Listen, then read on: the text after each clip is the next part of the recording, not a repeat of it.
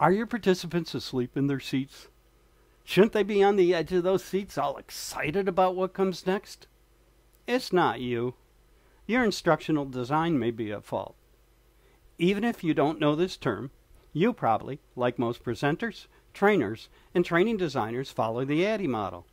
ADDIE stands for Analyze, Design, Develop, Implement, and Evaluate. It's a useful model, but it's just a sequence. It's like those paint-by-numbers kits. All the colors are there, but there's no life, no vibrancy. ADDIE works logically, not emotionally. If you reach people logically, you can gain consensus, but when you reach them emotionally, you change behavior. And ADDIE doesn't do that.